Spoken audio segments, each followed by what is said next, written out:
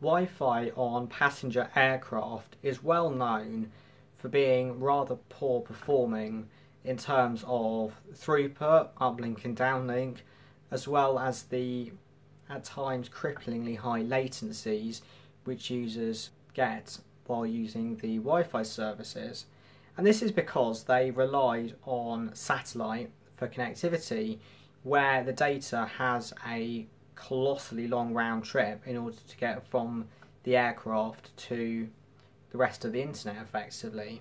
The European Aviation Network, which is a partnership between Deutsche Telekom and Inmarsat, seeks to resolve this problem by using a combination of ground-based transmitters as well as satellite, so that when the aircraft is over land or near land, it will then use the ground-based stations, and when it's above sea and well away from land, it will then use the satellite. This has the benefit that when the aircraft is over land, it will then get much higher performance because the distance between the aircraft and the internet effectively is much reduced.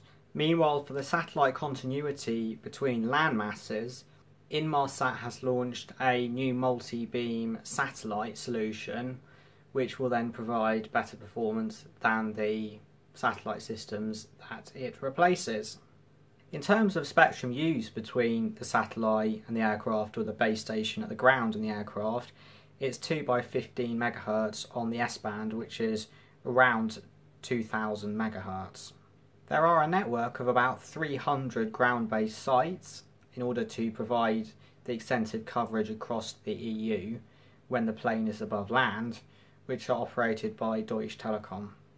I've shown an image of a British Airways aircraft there, which is a picture I took actually quite a long time ago.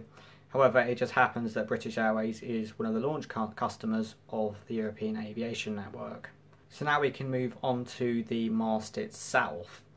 And this mast that I am showing has a number of operators on it, with a legacy 6-sector orange arrangement which is now decommissioned on the top of the mast, and then lower down is the EAN 3 share for 1800 MHz and 2100 MHz and 800 MHz below that.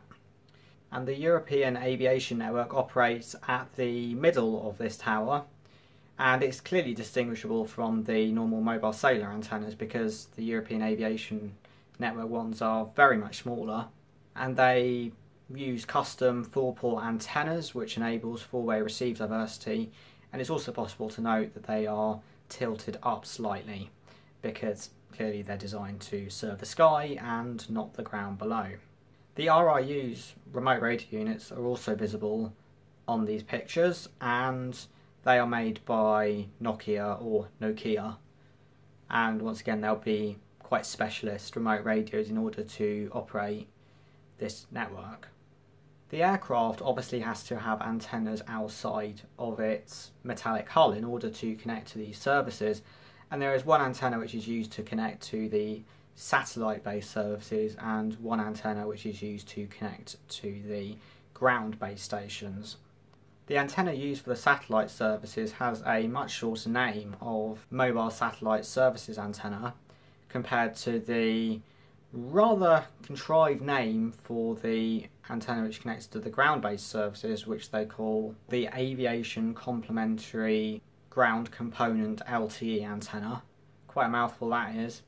But they're basically just small aerodynamic antennas that are used to connect to these aviation network services. So thanks for watching this video about a European Aviation Network mast. I realise this is a shorter video than they usually are, but I thought it would be interesting just to talk about one of these sites because there are a fair number of them dotted around the place. There's even a map of where the site locations are, which I'll link below for those who are interested, and you might come across one.